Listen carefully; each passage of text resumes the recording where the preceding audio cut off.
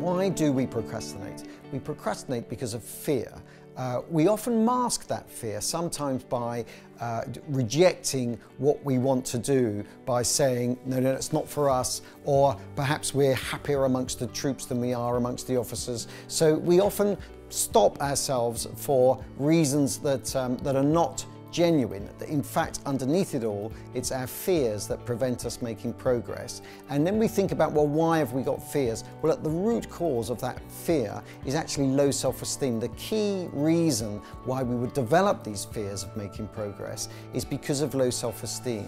And it's that's actually the key underlying reason why people procrastinate. Now, often people will say that, oh, I've got a condition, I've perhaps got ADHD, or I've got Asperger's even, or executive dysfunction. They may have been diagnosed with these conditions. And what that can do is that can become a comfort blanket for them. So actually, while they may have these conditions or they may not, but actually they'll say, no, it's just the way I am. I procrastinate because that's just the way I am. In fact, it's not just the way you are. You have developed procrastination out of fear, and that fear, the root of that fear is low self-esteem. How do procrastinators think? Procrastinators tend to think in terms of all or nothing. There's a series of dilemmas that they face that are all or nothing. I must totally succeed at this. If not, I will totally fail. Therefore, I become halted. If I do succeed at this, people would dislike me. So therefore, I must remain liked and not make progress. So there's a whole series of dilemmas that procrastinators face, of which they're sort of 100% in one camp or 100% in the other. They can't think in terms of let's just make progress, let's just move to the next step. It's all absolutely 100%. Another element of this is what they call deserve levels, in that procrastinators often think that they don't deserve better, they don't deserve to be in a better place. Somewhere in their past, and perhaps with childhood conditioning, they've had their deserve levels set too low, so that they don't feel that they deserve success, and that can also stop them procrastinating. So somewhere in the back of their mind, there's either these very strong dilemmas that are all or nothing, or they've set their deserve levels way too low, and it's that's causing them to procrastinate. How can we get over procrastination? Well, a key thing with getting over procrastination is, I think there's two key things. One is to take responsibility, and two is to change your mindset. The first about taking responsibility is a lot of procrastinators have blame. They have blame within them. They're blaming other people, whether it's their parents or their bosses or their friends or perhaps siblings.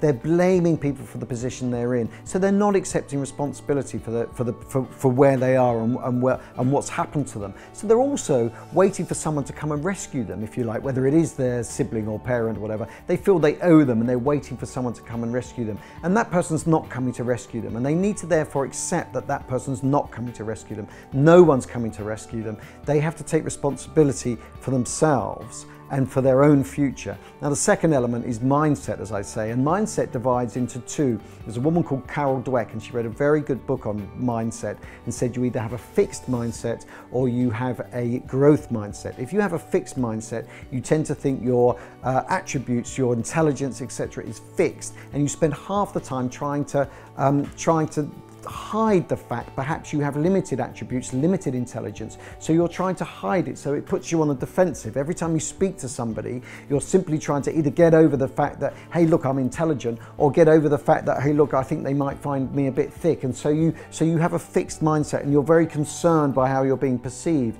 If you have a growth mindset, then actually you realize that you have it all to learn. Everything is there to learn, and anyone you speak to or anything you hear is stuff to learn. So it's going to help you grow. And it's that I think can really help procrastinators move forward. One is take responsibility, and two, develop a growth mindset in which you have it all to learn. How can procrastinators therefore become motivated? Well, I think that they need to get a plan. actually, one of the key issues that procrastinators have is they have a poor self-belief. We've already established that they have low self-esteem.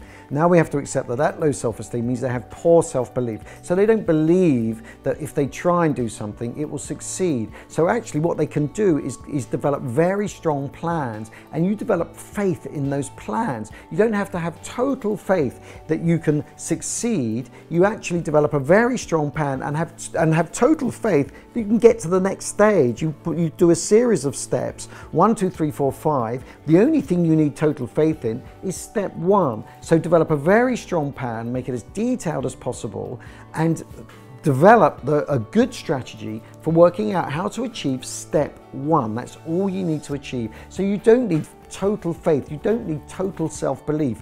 You need the self-belief enough to get you motivated to achieve step 1. And once you've achieved step 1, you then need to look at step 2. But forget step 2 for the moment. It's in the plan, you've thought about it, you know what the steps are. Focus on step 1, and that's how to motivate yourself as a procrastinator.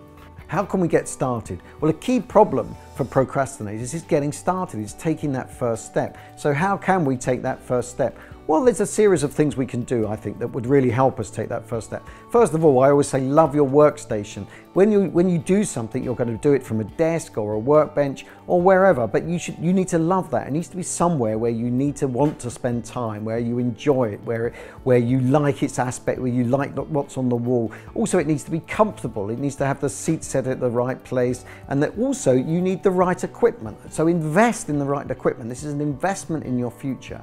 So invest in the right equipment. Don't just get the cheap stuff off eBay, get the good stuff. That's an investment that's saying I'm committed to this. So, first of all, love your workstation. Second of all, get the right equipment. Third, buy lots of stationery. I love stationery. I think stationery is really great stuff. Also, buy lots of stationery, but particularly buy a diary, buy a day-to-day diary and write everything down. So a key element of this, of what you're doing, of your attack plan, is being written down. Today I did this, today I did that. And so you've got a very strong workstation, you've got all the equipment you need, and you've got lots of stationery, including that diary, which is very important. 3 other things. Once you've got that diary, a very good thing to do is at the top of each page, each day, write action of the day. Winston Churchill used to do this. He put action of the day at the top of each page and thought what was the one thing he was going to achieve that day? What was the key thing that had to be achieved that moved the program or the campaign or moved you forward? So action of the day is a key one. I think a second thing is to write a checklist. A checklist is very different to a to-do list. A to-do list includes everything that's in your life, like taking shirts to the laundry, like taking the dog to the vets. But a checklist is for a particular project, and it will list the key things that need to be done to get your project to the first step that we talked about. So that step 1 that we talked about has a series of actions that need to take place. That checklist has that series of actions and you tick them off. And the third thing is focus. Have a laser-like focus. Multitasking is the enemy of making progress. If you multitask, you'll have too much to do. It will completely overwhelm you. So you need a laser-like focus on that one step. We talked about the project, we talked about the steps. We'll have a laser-like focus on that step. What you will focus on will come about. It will happen. So absolutely focus on it.